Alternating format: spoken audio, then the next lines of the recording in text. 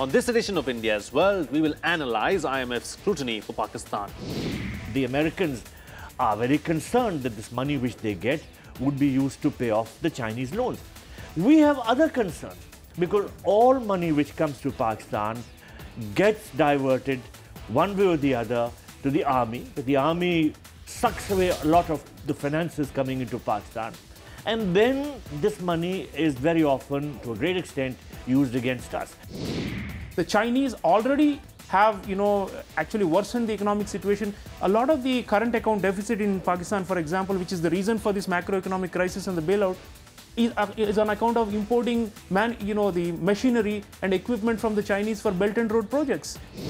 Pakistan is a nuclear state, and if there is any destabilization of the regime or of the structures there, then that will have tremendous and massive ramifications for the whole region. And not just the region, I think globally these will have ramifications.